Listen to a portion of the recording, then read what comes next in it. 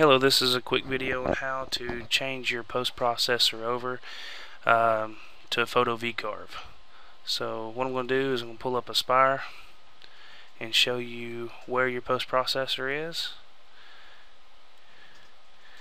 And this is your post processor file here,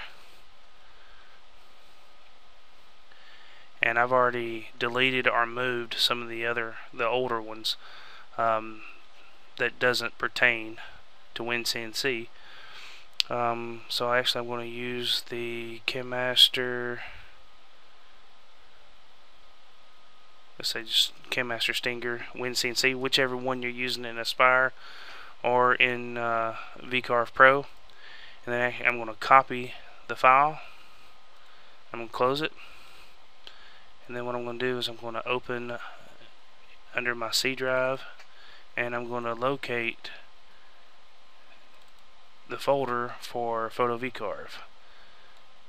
Yeah, it should be, and there it is, post processor. And I'm just going to right mouse click and paste. So now I have my Stinger, CAMaster Stinger WinCNC post processor in that folder. I'm going to open up Photo Carve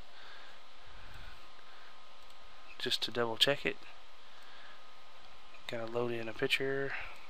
Just pull one in off my desktop.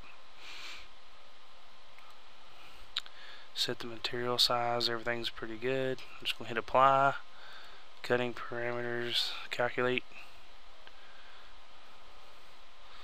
and see if CAMaster, CAMaster Stinger Inch is now in the listing for Photo Carve under the post processors, and that should get you going. But another trick that you might want to do, seems to help some people out, go back into your post processor file, and you can do this for Aspire, Photo VCarve, VCarve Pro, whatever. And I'm just going to do it for Photo VCarve right now. Go back into your post processor. I don't delete all these, but what I'll do is I'll make me a folder and call it old post, and then I will just Control A to highlight all, and then hold down hold down Control, because I don't want to put it into its own folder, and I want to keep CAMaster Stinger.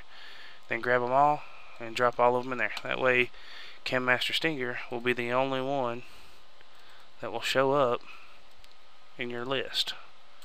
So let's just double check it. Grab that same photo,